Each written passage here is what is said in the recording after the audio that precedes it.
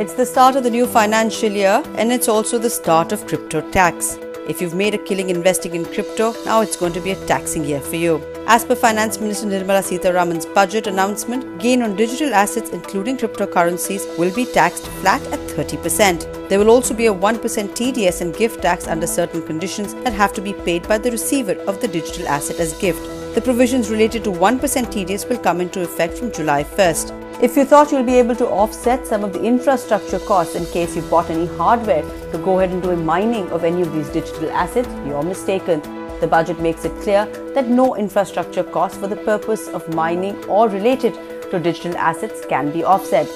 In fact, what comes as a big setback to those involved in cryptocurrency trading is that you cannot offset any losses as well.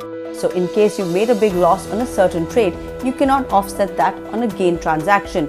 So all transactions which have a gain will be taxed at 30% flat. And if you thought that's the end of it, it's not. There's also a surcharge of 15% on income above 50 lakhs which will have to be paid on income from cryptocurrencies. The income tax return form will have a separate column for making these disclosures.